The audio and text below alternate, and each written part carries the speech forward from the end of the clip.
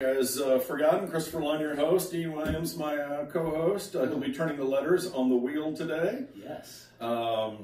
We are going to take a minute, let Instagram catch up to us, and we are going to launch our, I was going to say Thursday show, but today's Tuesday, isn't it? Today is Tuesday. All right, for anybody else out there that's having problems keeping track of the days at this point, don't be afraid to reach out via Instagram or Facebook and let us know I'm not the only one. Have you seen that new shelter-in-place clock? No. It's a clock, and Monday, Tuesday, Wednesday, Thursday, Friday, Saturday. That's awesome. That's where we're at. You know, again, I got to thank all the support you guys have given us over these last bizarre weeks. The wines are going out to a lot of the faithful out there. I think a lot of people are able to drink some of these Elyse wines with us while we're doing the show. I can't say thank you enough for that kind of support. You know, like I said, we're all going to get through this one glass at a time. Speaking of which, I'm going to start drinking wine right now. Ooh. Dean, let's start with the 15. But while we're drinking this 15, why don't you talk about why we're here today and what in the world varietal we have chosen for today's adventures? So today is going to be an awesome show because we're focused on Petite Sirah, something that Elyse has done for years and has made some incredible Petite Sirahs. We're going to taste 6 feet. Cheers. 6 feet. There we go. Okay. Booyah. So we're going to taste a 12, 13, 14, and 15 Petite Sirah vertical. And if you're just tuning in, stay to the end because at the very end, the 5th bottle is going to be an aged Petite Sirah going back to 2002. 2002. What was I doing in 2002? Something you shouldn't have been. Well, no, that's not, well, partially. All right, I'll partially admit to that. The president is any indication. It's really funny. Petite Sirah as a grape is one of those things where people are going to always claim confusion around it. There's no confusion. It's just that in original turn-of-the-century farming, smaller Syrah in the vineyard was referred to as Petite Sirah. It was just, hey, I just grow a smaller version of Syrah. The actual name Petite Sirah for a grape, we didn't really see until, God, right around Prohibition or just prior to that, it actually got its name. So tell us a little bit about the grape in general. Yeah, so so Petite Sirahs relatively. By the way, we're starting with the 2015. We're going to start with the 15 and work our way down to the 02. And while Dean's talking about the grape, we'll explain why we did it that way. Please continue. Yeah, so Petite Sirah's original name was Durif, D-U-R-I-F. And it came from the botanist who created the grape, Francois Durif. And 1800, maybe 1801, there's some speculation, 1801, 1802. So just say early 1800s. He crossed a very well-known grape in the world, Syrah, with a relatively unknown grape from the Savoie region in France, which is right where the French Alps are, Alpine grape. What do we talk about? If you can't honestly remember where the grape is from, where do you tell them it's from? Savoie. Jura Savoie, baby. Savoie is everywhere. The other grape in California, we still can't figure out some of its lineage, is Charbonneau. Charbonneau. Which they go, I think it originally comes from the Jura Savoie. The Jura Savoie. That's such a good fallback region, man. But it was also one of those regions in Europe where many cultures crossed over that area over and over, almost like Alsace in the way it's been kind of raged back and forth over, and so you get a legacy of things there. Exactly. So that cross was Syrah and that Alpine grape called Pelusa. And the reason why he did it, they were having mold problems with Syrah in their own region. They were trying to find a mold-resistant Syrah. We're still on the 15, yeah, and then you can zap over to Facebook and see all the really in-depth stuff you missed. And the balloon sculpture Dean just did was incredible, so you might want to go back and check that out. It was a pink poodle. He did ski bicycle. Should we talk about the 15? Yeah, you know, give me some notes on this in terms of flavor profile, because I think sometimes when people are walking down the shelf and looking for a wine, Petite Sirah seems to be one of those grapes a lot of people have not embraced or tried, and I think, I'm not going to use the word fear factor because nobody fears a beverage other than tequila, but that's a different show. So what is that? Well, one of the reasons why is there's only 10,000 acres of Petite Sirah planted in the entire world. And that's relatively small. as we already mentioned, it originated in France, but there's hardly any of it left there. Most of it is in California Wait for it. Australia, Victoria region, Australia. So what makes Petite Sirah so damn good? Color and grip. It's one of the darkest, inkiest wines you can find, and one of the grippiest. In other words, beautiful, strong tannin profile, which makes it perfect with rich foods.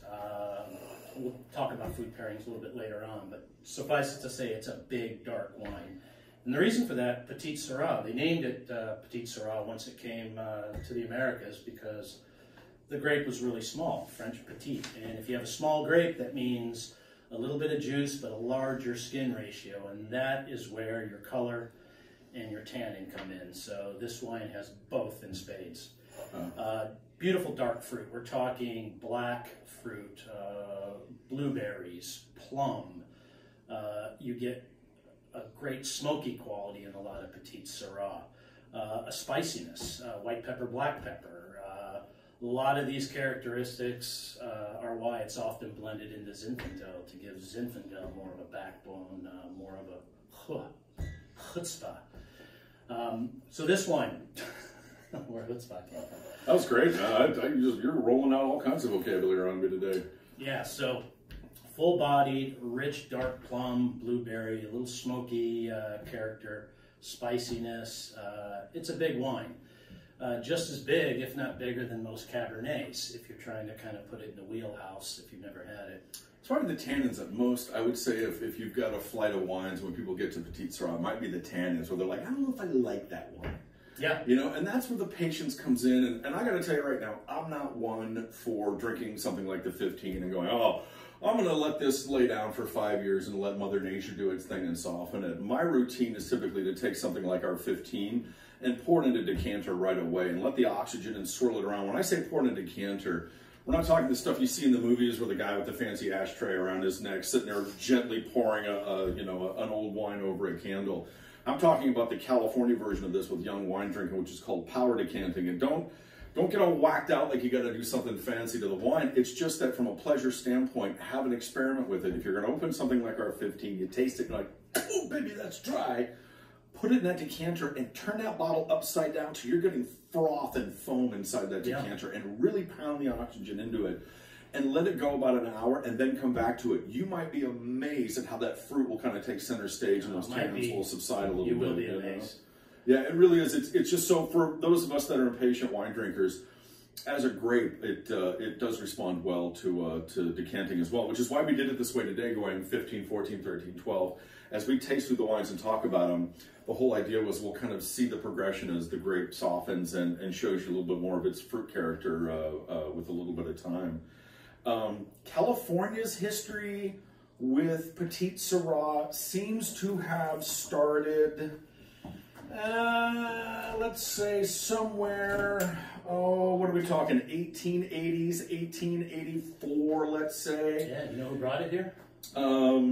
I want to say it was a guy named MacGyver. MacGyver, not the guy that made the bomb out of the 10-speed bicycle. Yeah, Charles MacIver. Yes, and he was, of all places, in Fremont. Which was the old Mission San Jose. The old Linda Vista Winery. If you go and see the old photographs of these wineries, I miss that era of construction. These beautiful stone cellars and wineries and the family vineyards and everything they did to put those together. And it's really funny how Petite Sirah, here it is, one of the first grapes kind of to survive the phylloxera. A lot of it did not, of course. But of all the grapes that have come and gone in popularity and everybody's searching for cult cabs and all this, there's a couple of grapes, Zin and Petite Sirah being two of them, that seem to have endured every echo in history that California's ever put out there. I mean, we talk about every era of wine in California, and Petite Sirah shows up in every one of the chapters. So it started out as a blended grape, like a lot of these serendipitous good wines can be, and then when they move locations from one part of the world or one part of the country to another, it might discover all new life. I'm seeing Petite Sirah from the peninsula of Baja all the way up to Washington State. I mean, that is a range for quality wine to grow. It does well in hot climates. Are you ready for the 14, sir? I am. There you go. Clean your plate off. Good man. No, I am. Eat all the vegetables, Dad. Remember, a bottle a day, that's all we ask. I was going to say per person, but let's be responsible. It's a bottle an hour. What's the, and the other question we've been getting lately is, why is your show at 2 o'clock West Coast time? Like, I would like to, start it at 5 when I, start drinking, and I'm like, well, that's why we started at 2. That's right. 8 a.m. in my house. We're trying to grab that East Coast feed, man, because nobody has to switch over from the baseball game, the hockey game, the preseason football. None of that's going on right now, so. This one's a little different. So talking about the progression of 15 to 14. Now we're gone one vintage older to the 14. And again, 14, 15, 14, 13. We're going to be doing 3 of the drop vintages and then get to that plus 12. That was one of our kind of better, I wouldn't say better, one of our more reasonable weather years in terms of the rainfall and all that kind of thing. So talk to me a little bit about the differences in this one. So for me, the thing that comes right off the nose that I didn't get in the last one is graphite. It's old school pencil sharpener. A little bit of cedar, a little bit of graphite. If you're a teacher's pet, you got to sharpen the pencils, and then again, for those of you out there, this is when you actually wrote things on paper and didn't just type it in, wait for the printer to spit it out. This is old school analog. You had Ticonderoga number 2. Oh man, I don't even know if those exist anymore.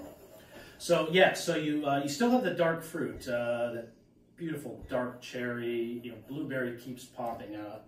But here, a little more of that, as I said, that graphite. And that'll come out in cooler climates, more so than in the warmer climates, like if you head up into Menda or, inland. Eagle Point Ranch up there represent, shout out to farmers up north, Yeah, for me it's a little bit brighter than the previous one. Still same flavor profile, just some subtle differences and a little brighter pop of acidity. There's an interesting band of characters out there as well that I think started to see the nature of the public drinking more Cabernets and maybe more varietals that, Pinot Noir, Merlot got its run for a while. It's interesting to see that it took almost an effort to resurrect and maintain this grape. It's almost a historical heritage grape for California. Yes? Question, how do you find the difference of going backwards as opposed to forward in the vertical?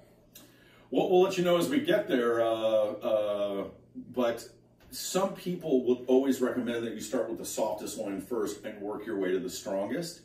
For us, what we're trying to do is illustrate the change that the wine goes through with a little patience and the way it ages. So by starting with the fresh young wine, you're getting the building still in scaffold. Then we're going to get it when it's got its paint. Then we're going to get it once it's landscaped, and now you can pull your car in the driveway kind of thing. So we're just showing the progression of how the wine's going to change with a little aging, which is why we did it this way today. Yeah, and theoretically, they get a little softer and more accessible as you go back in age. Of course, there's variations in what happened that year as far as the vintage. So a couple of wineries also want to kind of shout out to while we're tasting today, the Fabianos and the Concanones. Concanon there, Concanon from Livermore, and then the Fabianos out near Healdsburg.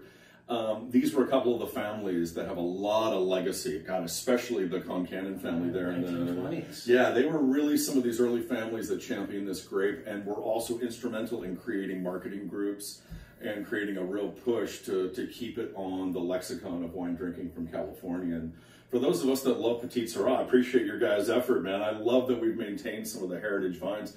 We feel pretty blessed to be able to work with some of these ancient vines. Yes, question. Another delicious call out. Domaine Carneros is watching, and we absolutely love drinking your wine. You can send a lot of it here right now. We'd appreciate it. 2 words, La Rev, people. Look it up, find it, seek it out. No, I'm on the extended age. 2 words, we trade. The late disgorged. That's my favorite. The late disgorged, man. LD. Oh my God, sitting on their terrace doing a little caviar service and some bubbly, man. I'm just saying, it's not a bad way to have your afternoon go, man. And then we were just asked what we think the peak will be, and I think that's a perfect question to end on.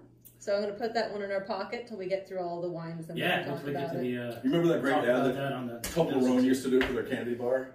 The Anybody do Toblerone candy bars? Remember how the little cardboard, it's a triangle, right? Triangle. So the ad for Toblerone used to be, it's better than sex. It peaks 11 times. That's got me beat by 10. That's the greatest thing ever for a candy bar, man, you know? That was obviously the European version of it. So then for someone that joined late, could you also remind them where York Creek Vineyard is? Oh, yes, please. Yeah, AVA is Spring Mountain. So Diamond Creek is at the northern end of the valley, just north of St. Helena, Mayacamas Mountain Range on the western side. And this vineyard is planted in that 1,250 to 1,800 foot elevation. So that has a lot to do with the quality and the ageability of this wine. It's mountain grown, hillside, Petite Sirah. There's almost an espresso quality to it too. It's really interesting that you find that right on the soft palate after you've let the wine pass. And this is another characteristic you get when it's not planted in a hot area. If you cool it down a little bit, like the coast areas are the hillsides, this is when these espresso notes, and graphite, and more earthy notes will pop out. You know, it's really funny. My wife was going for a morning walk this morning and experienced the microclimates of the Napa Valley. And we can use that word, but until you physically stand on a hill and feel it. So right when the sun comes up here in Napa, you get the natural reaction. The cold air sinks down into the gullies, the hot air rises. So my wife is walking up this hill in St. Helena towards Spring Mountain. And when she's at the bottom of the hill, it is freezing cold and there's still a little light morning frost on some of the cars. And as she gets to the top of the hill, she turns around and she can feel this warm air rolling right past her up the hill. And that's that morning exchange that happens. And they refer to that as the lungs of the Napa Valley. The lungs of the Napa Absolutely, because all that heat rising just means it's like it's bringing that ocean air in and bringing it off the coast. And when you get to Spring Mountain, and especially this York Creek Vineyard, you can have a hot day on the Napa side. And right as you get to York Creek up there towards the top of Spring Mountain, you could almost smell the salt in the air from the ocean rolling right over the top of those hills and cooling off the rest of the Napa Valley. Another question, yes? Well, could you name a few other famous wineries that are nearby York Creek if someone was trying to put a pin in where they visited before? The two most favorite, I would say, are going to be Pride and Paloma. Really, honestly, Jim and Barbara Richards, God, there's not a day that goes by I don't miss the two of you. They were just the absolute funnest couple to, well, all right, truth be told, Barbara was the fun one of the couple. Jim just did all the work and, you know, did that no eye contact thing in the background. Gotta have you. That's me. And Jim and Carolyn Pride up there, and Tim Boucher and the crew. Pride I could not more highly recommend as a group of people to go drink wine with. My favorite thing about Pride, not only the wines, but they found that their property, right where York Creek is, it saddles Napa Sonoma. So there are lines where you can be in Sonoma on one side of the line, Napa on the other. And if you go up to Pride as a winery up there, there's literally a county line down the middle of their crush pad where you can be in Sonoma and Napa. Which something you could notice in the Elyse wines too. We have wines from York Creek that say Sonoma. We have some that say Napa. That's true. I feel like we can never keep them straight, but we try. We try. We're one of the few wineries that embrace both. I think there's equal things. I think over the decades we've also found that varietals didn't get separated by preference. They got separated by quality of farming. And so by sheer nature of the southern part of Sonoma, you know, Pinot and Chard kind of started to take over. But the northern end of Sonoma, that Dry Creek Valley, is some of the greatest Petite Sirah. There's a rock pile appellation there that grows some of the greatest Petite Sirah in the world. Kent Rosenblum back in the day championed this grape, and that Rosenblum rock pile was one of the most serious red wines being made, and I love that it was Petite Sirah. It was one of my hands down favorites for sure. So we celebrate a by-county lifestyle. Absolutely, man, you know. We just got a question. What are our other wines from York Creek Vineyard? We have our favorite, the Facante, which is made from we have port varietals in York Creek. We also have a dessert wine from those same varietals. We do, and we also have our delightful 2018 Pinot Blanc. That's that is right. Another York Creek, white varietals in addition to red up there. Yeah, only a few cases left of that. Well, I guess apparently when you have 300 acres, it's nice. You've got some options. You've got some variety to plant rather than having to kind of commit to Well, and I've had a rumor. We have a Zinfandel from York Creek Vineyard, but it has not been released yet. I believe that's starting in 2015 vintage. We did 16? 16 has not seen the light of day yet. Nice. I'm kind of deciding when we want to put that one out there. It's tasting really good right now. Maybe next Thursday. We have Elyse TV. We got to fill some airtime. Oh, yeah. You know, the thing I love, too, is when it comes to Petite Sirah, I think part of the culture of it from a winery standpoint was to try to get people's alienation, try to get over that kind of hump, so to speak. So some of the wineries have come up with really great names for it, and they don't call it Petite Sirah. Schaefer being one of my favorites, that refers to it as the Relentless. Yes. Elias Fernandez, that was for you. What is it? Bialy calls it the Royal Punisher. The Royal Punisher. Now, why is it called that?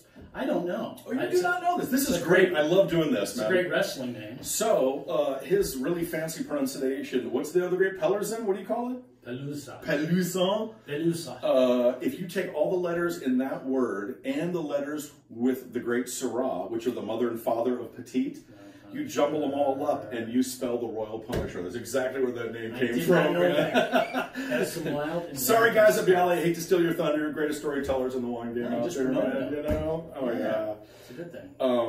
And then, of course, you know, Dave Finney with Machete. Machete, if you're, you know, want to use the local parlays. But I love the fact that people continue to have fun with it. It has such a legacy to it.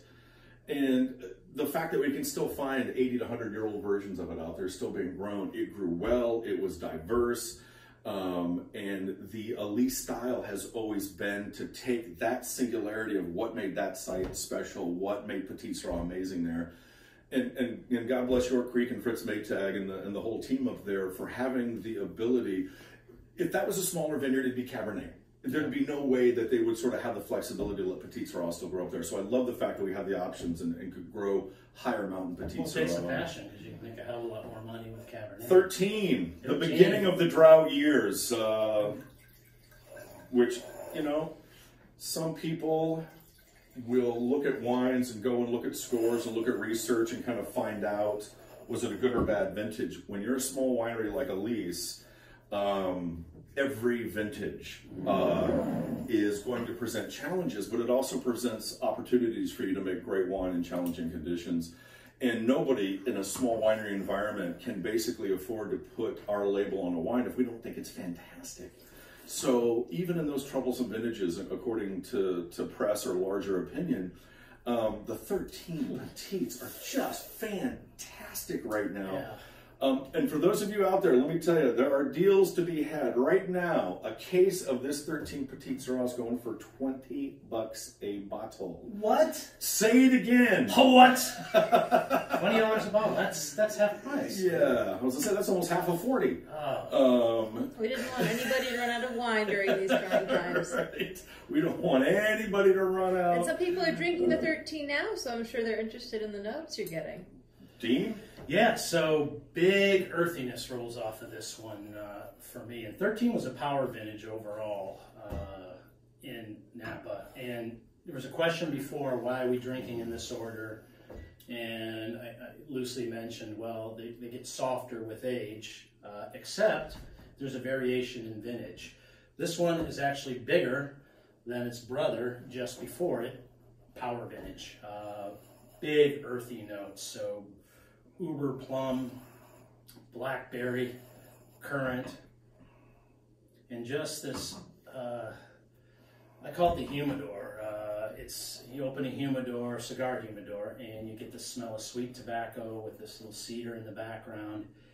I'm getting it on this one. And there's a chocolatey quality to it. Really complex, a lot going on in here. I always get the oak talking with Petite Sirah has an interesting relationship with the tannins, and there's very much a blueberry pie pastry crust going on in the backbone of this thing for me. There's almost a toffee quality on the soft palate that comes through on the finish. Well, you get all those sexy baking spice notes that can be pulled from a barrel, and combined with that fruit, it's like pie crust and pie filling. Excellent involvement today, by the way. Another good question. Since we had so many people talking about how they just got their shipment, what would you recommend pairing it with? Oof. Got one word. I don't know, 3 episodes of NCIS? Don't say Doritos.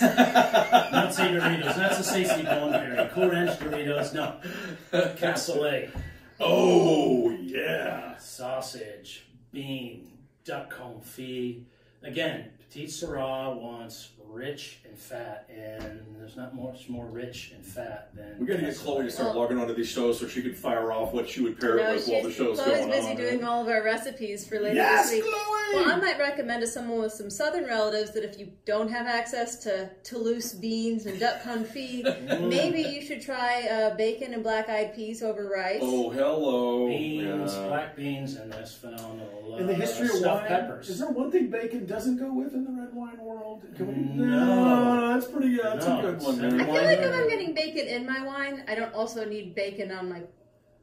I don't know. Never mind. Too much Well, bacon. compare and contrast is always Similarity. easy. Nobody.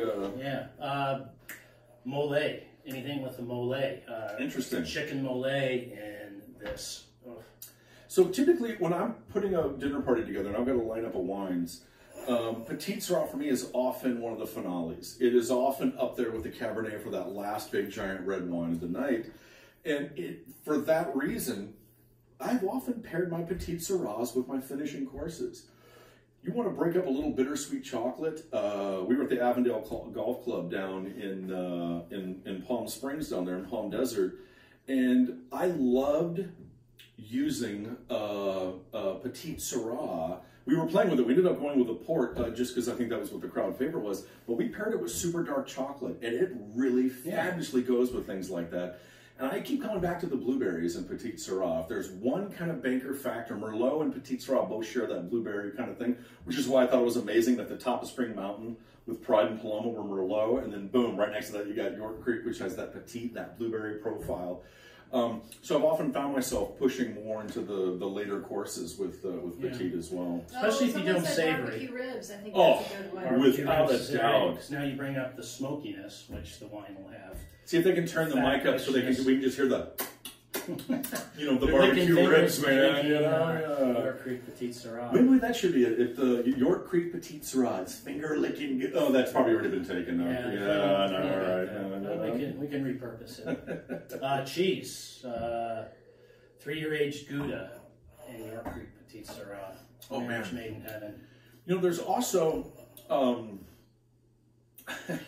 one of the comparisons I used to make with Petite Sirah was, it's like going in for that first kiss and you clack teeth on accident and there's that moment of uncomfortableness, but then if you kind of keep making out, it sort of tends to work itself out, man, like you kind of get the hang of it, yeah. The Petite Sirah for me is, that first sip is, there's no doubt, even that 13 is dry after years in the cellar. I mean, here we are 7 years later, it is still bone dry, but every sip you take is a progression. Yeah. And the second sip is less dry than the first one. The third sip is less dry than the second one. You see this little progression as the wine builds. Say hi to Jim Zim out there in St. Louis. Because we're just talking about ribs too, right? He, as usual, of course, Jim ribs beats all trends. If you want to know what's popular and coming next, just go to Gus's Fried Chicken in St. Louis. And Jim and Jane Zimmerman will set you straight with the world. Jim sequestered himself in the house 6 months before anything weird started happening in the world. Ahead of the curve, something about double knee surgery, whatever, but I think he just saw what was going on and got a head start on that, man,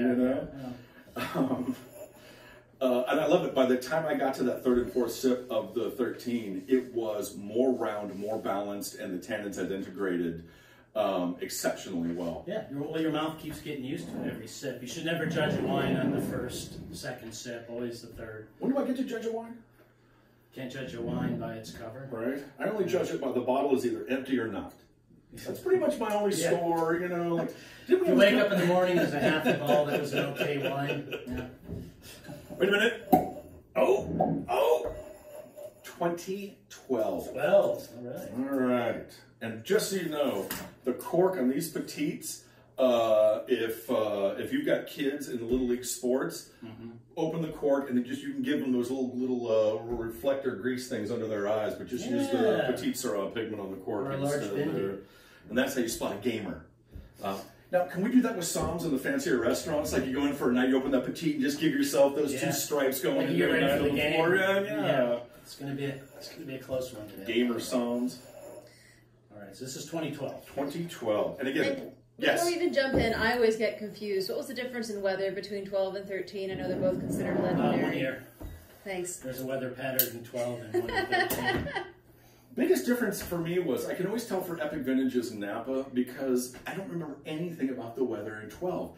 It rained, but not so much. Well, it was hot, but it wasn't blistering, you know? Textbook vintage. It you know, really in was. a 10-year period, you're getting 7, 8 vintages are textbook where, you know, why does wine taste so good year to year? There's not a lot of variation in weather, so you'll get 7, 8 years that are textbook and maybe not as memorable. They're just good wines.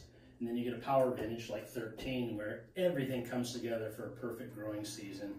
And now you have the stuffing for that wine to age longer than a 12 would. 12 for me was softer and approachable in general. I just, as a vintage, it was great though. There was no pressure from heat or weather. I remember making wine in 2012. We were like, do you want to pick today? It's like, nah, we can do it on Thursday. The weather's fine. You know, there was good separation from white and red varietals. The reason we bring this up is sometimes when the weather is a little hotter or we've had higher winds or any of these other weather conditions that can affect us, your white and red harvests start to compress a little more and you find yourself really kind of pushing through these long days because you got to pick them both on the same day. In vintages like 2012, it was just so even and warm enough to give us ripe flavors, but not so over the top to compress that vintage. And so it really was just there's, again, we've talked about this in previous shows, a reverse pressure in great vintages. Sometimes fruit can show up so perfectly like it did in 2012 where the pressure is not to make a great wine from it. It's not to screw up how perfect the grapes have showed up already for you. And this 2012 was aging beautifully. Here we are 8 years in, and it's the thing about Petite Sirahs, you know, some wines will start to show their age within 10 years. This is Petite Sirah. I could pull 20-year-old bottles of this out of the cellar, and we're not really seeing dramatic color change in it. No, we're about to see whether you're telling the truth or not with that last one. I love we've got an audience of dissenters here today with us. You can hear, you know, absolutely. Yeah. Yeah, I would say the 12 is the softest and integrated of the lineup so far. Nothing's competing for your attention. It's dry, but you salivate right away, a ripe tannin. The fruit is strong enough to hit that tannin right as a little harmony brings it. The acidity is still noticeable, but the power of the fruit is so gorgeous and well-rounded that that acidity provides a little clarity on the finish and really gives a beautiful kind of linear nature to the wine. This is a beautiful bottle of wine to jump in on. There are some 2012s left here in the cellar. I will tell you that is on our gone list. There's a little bit left, don't get me wrong. Once again, we are not going to drink wine in front of you that's not available. Do you think it could take even more time in bottle, or is now the time? Without it. I mean, you got another 10 years on this. If you like what happens, we're going to talk about what happens when you get, you know, 18, 20 years down the road. The wine evolves, and it is completely different from what it is in the beginning, so. You know better than ask me that question. I'm always like, just drink it now. Yeah. It's perfect right now, today. Like, what are you doing later today? I think that's you why should I work at Elyse, because I can't hang on to a bottle, but I can find older vintages here.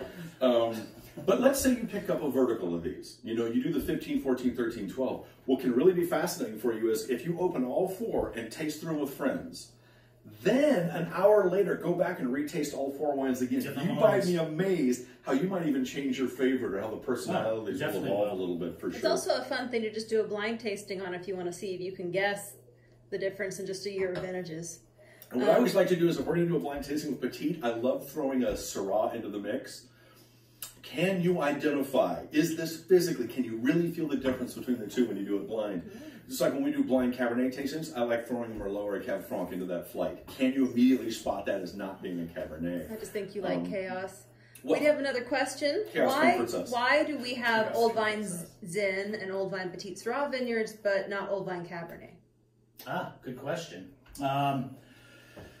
The reason we have mostly Old Vine, Zinfandel, and Petite Sirah vineyards is because they're family-planted vineyards that have been in the family 4 or 5 generations and become a source of pride. It's pretty economically stupid to have an old wine farm. On a spreadsheet, it makes no sense at all. They don't yield very much We per like acre. to use the word romantic, be a little nicer. Yeah, I think Well, the biggest thing for me was, as we're planting grapes in California at the turn of the century, we didn't have Cistercian monks like Europe did running around for 1,000 years planting experimental vineyards and developing. Like, that's why in Europe sometimes you'll see the village. They don't put the grape on the label. They've been growing the same grapes there for 500 years. No, you buy by the village, by so the site. You come over here to the States and we're still experimenting, and a lot of what it was the original Spanish missions planted all the Spanish varietals.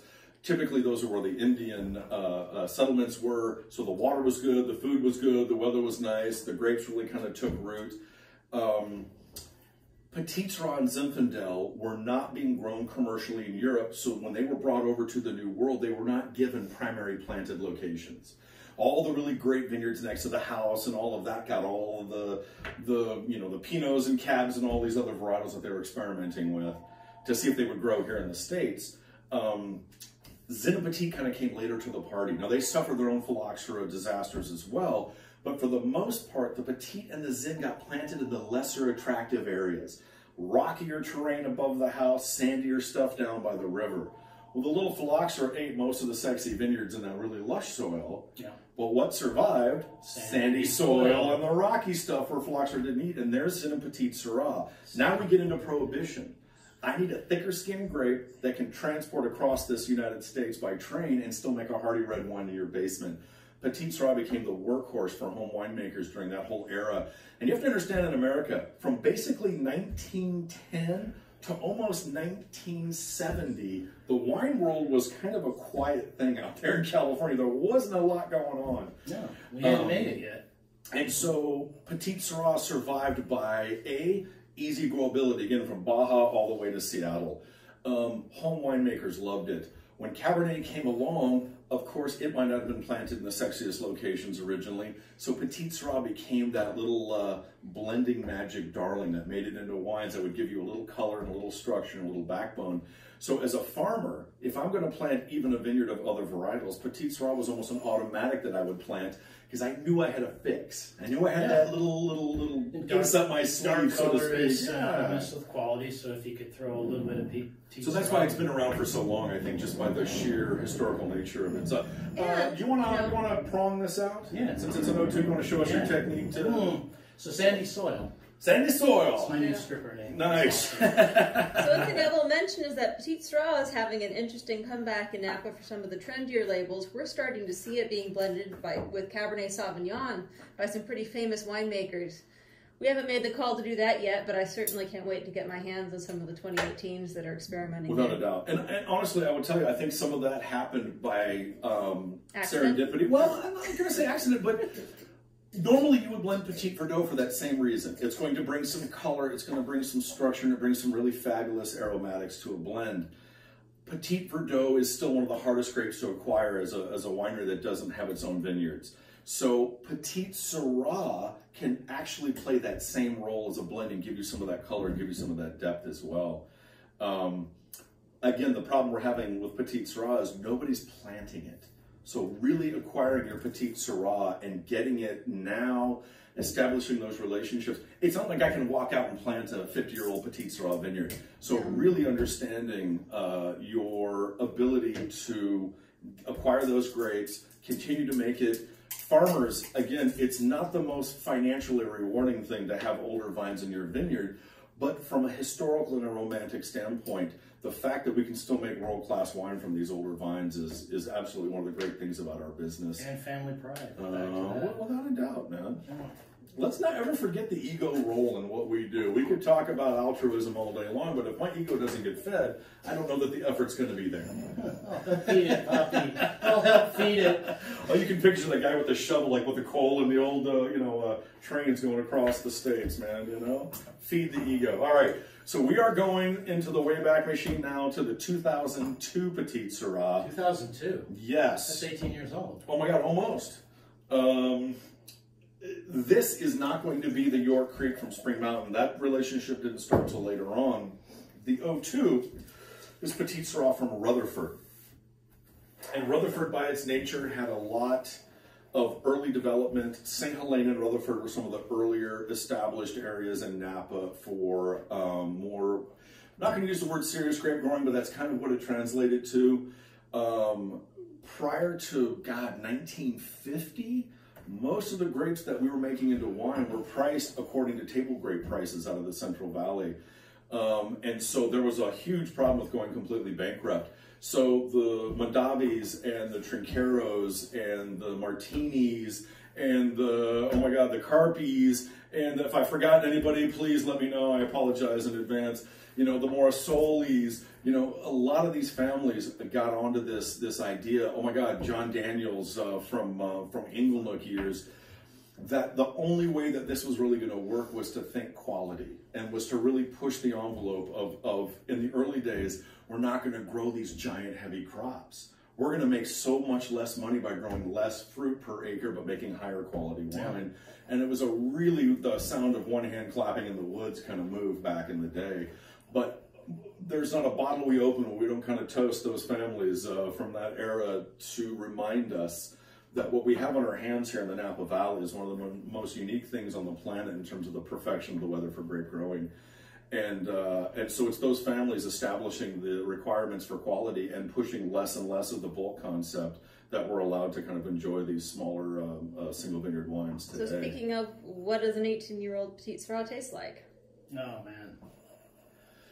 Tertiary aromas and flavors, things that can only come with age. Forest floor off the wazoo. The color's pretty crazy. I skipped a lot of biology class. Where's the wazoo again? The wazoo is it's just south of the Pectoralis major. Yes. I'm really struggling to find color change of any drama. There's usually you're seeing brick red around the edges. I'm telling you right now, this is dense, dark fruit. This still has some grip to it. The acidity is such that, I mean, I'm not drinking this going, thank God we opened this today because it's not got much life left in it. This is still trucking along. This could go another 10, 20 years, yeah, man. If you're a somm and you're blind tasting and you get to the part of the evaluation that's color, you would not guess this is pushing 20 years old. There's very little change around the edge.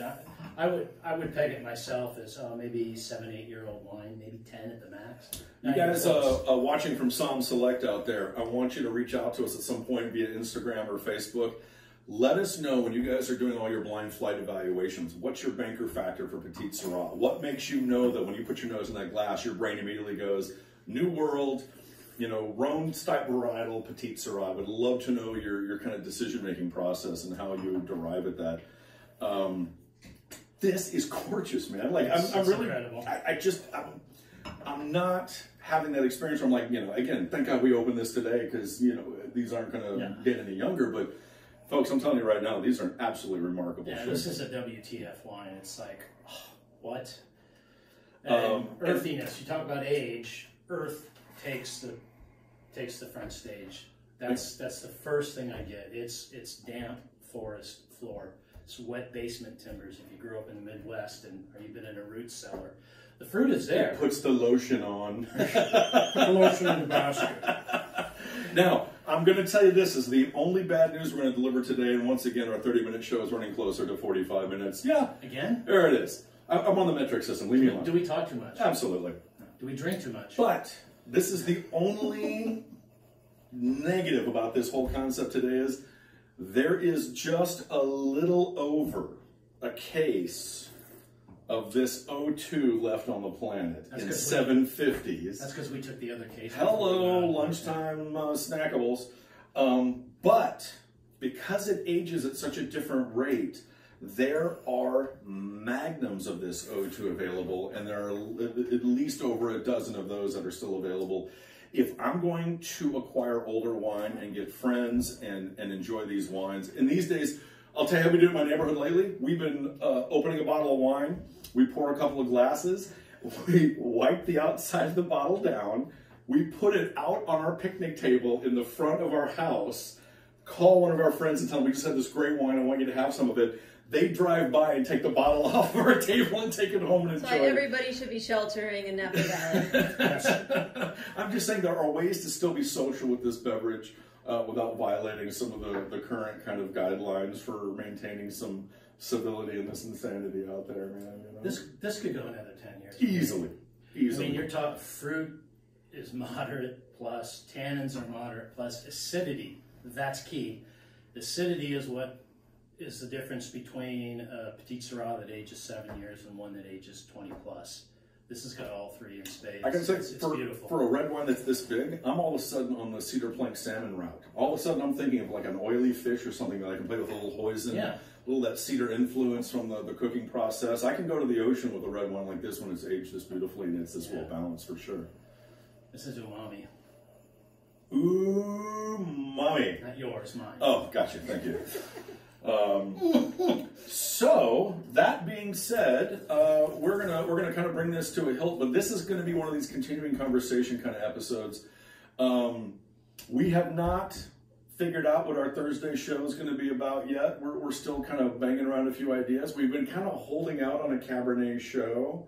Yeah, let's keep I would love to hear your ideas. We would always love appreciate that. some Instagram, Facebook feedback.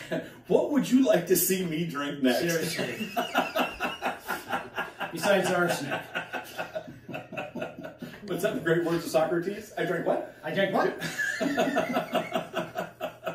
So, continue your support. By all means, first come, first serve. Get on some of these O2s because they've got, I don't think they're going to see the sunset today. Yeah. But play around with these verticals. Play around with decanting. Have some fun with it. Do not be afraid to ping us back and go, by the way, I've been serving this with my Petite Sirah for years. And we'd be like, oh my God, I've never tried that. We'll go out and do that tomorrow. And have a lot of fun with these wines. And come see us on Thursday, guys. 2 o'clock West Coast. Thank you. Cheers.